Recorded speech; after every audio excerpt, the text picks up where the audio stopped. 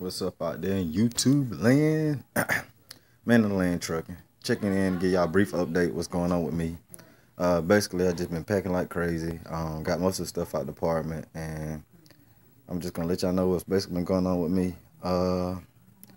Guess what, y'all? The most important thing I packed, in my opinion, is in this video. So if you want to know, you gotta wait to the end. Of course, it's gonna be at the end. Like, why not? But anyway, like I said, most important thing I feel like I packed is gonna be in this video, and I'm gonna give you a few other things that I packed that I thought was decent or whatever, and a little reason why. It's 7/24, July the 24th. I worked security last night. I worked from 7 p.m. to 7 a.m. Got off at 7 a.m. It's like 12 something now. Basically, after I get finished this video, take me a little nap and get ready to go back to work. Got to be back to work at 7 p.m. So try to knock this out pretty fast and keep it moving. Yeah, you see that line right there? Yeah, that line. Had a stocking cap on. Took the stocking cap off just to make the video, and I didn't feel like waiting an hour or so for the line to go, so we rocking with the line. Hey, gotta do what you gotta do. But anyway, basically what's going on with me, like I said, I've been packing like crazy. Got most stuff out the apartment, and I'm gonna give y'all an update on certain stuff I bought. So I packed a small suitcase and a small duffel bag. Wasn't working. So what I did this morning was I went to Walmart and picked up this right here, which is a 32-inch wheeled duffel bag. Hope y'all can see it. It's pretty straight. Seemed pretty sturdy. I don't know if it's gonna hold up, but we'll see. Like, it held a lot of clothes too, so we're gonna see. I hope it hold up. It seemed pretty sturdy, so I got that this morning. It was like 14 bucks and some change. I bought it in a pack of paper. It was like $17 altogether for it. So I got that. Also too, you know, you guys know I do security. I'm a slim guy. I do work out, but I'm not super huge or no junk like that. And I know this stuff right here is not gonna get me super huge, but I would like to maintain what I do have. So I did pack my resistance bands. See all of these shaking? Anyway, I got like 4 or 5 of them. I actually had the ones where you just took the bands and actually like clipped them to one handle. You can take like multiple bands and clip them to one handle. I don't know what I did with them. I don't know if I gave them away or what. I tend to do that a lot. I don't know what they did. Packed my whole apartment up. They not in here, so I don't know if I gave them away. Somebody grabbed them or what. Like, I have no clue. But anyway, had those already. Taking them with me. Do a little light workout with those. Just try to maintain what I got. Like I said, I know I'm not gonna get huge or no junk like that. So I got that. And like I said, the most important thing is in this video. So hold on, we almost there. Ain't got a lot of stuff. Also, I stay in South Carolina. It's not super cold here. I don't have like, basically I only have like long sleeve shirts. I don't have like no big jackets. I got like one leather jacket, which my mom bought me for Christmas. I tried it on then, I ain't wore it since. But basically my game plan is to dress in layers. I took like a sweater, like the top part of a jogging suit. I'm taking that with me and some jogging pants. And my plan is to just dress in layers.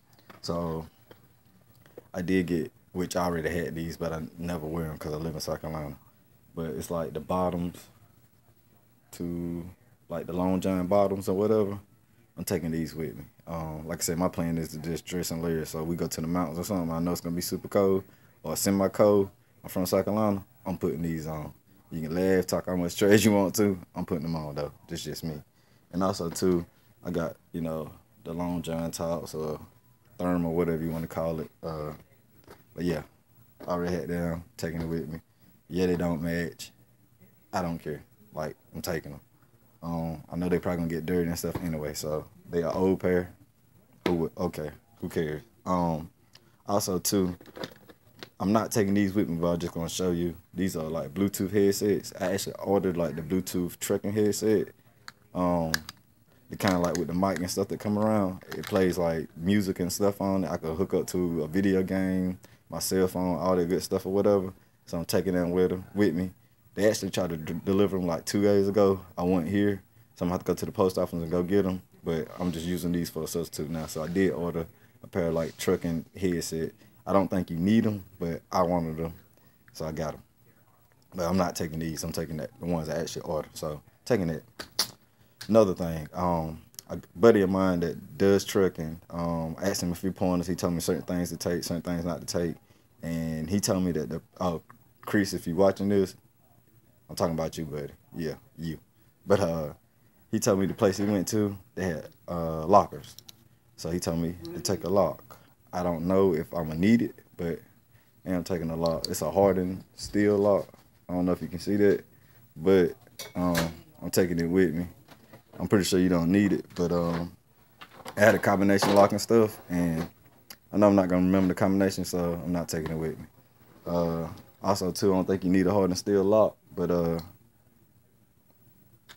know, you can take a regular combination lock or whatever, anything to just try to deter somebody from stealing your stuff.